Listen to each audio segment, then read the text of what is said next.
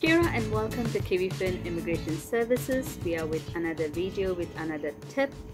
Today I'm sitting outside my house on a crisp autumn evening in Wellington, and today we are going to look at the changes Immigration New Zealand has introduced with respect to the region and skill shortage lists. So the knowledge of these changes will guide you in selecting the right pathway or selecting the right course when you come to study in New Zealand.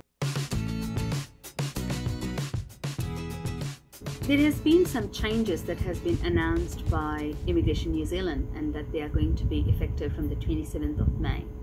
These are changes to the long-term skill shortage list, and the essential skills list has been, immediate skill shortage list has been replaced with a regional skill shortage list, and about 15 regions within New Zealand have been included in that.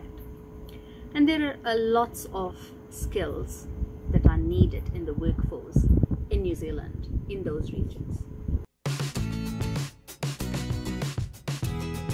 Let's take an example.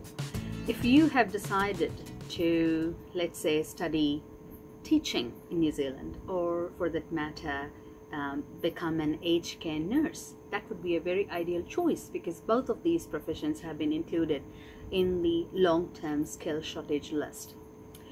Often you decide a course depending on your interest, your ability to learn, and the finance that is available to you when you choose to study overseas. So, what does that mean to you if you come to study for that particular skill in New Zealand? It would mean that gaining employment after you finish study would be way easier for you, because it's already in the skill shortage. A labor market test does not have to be conducted for you to offer a job for any employer.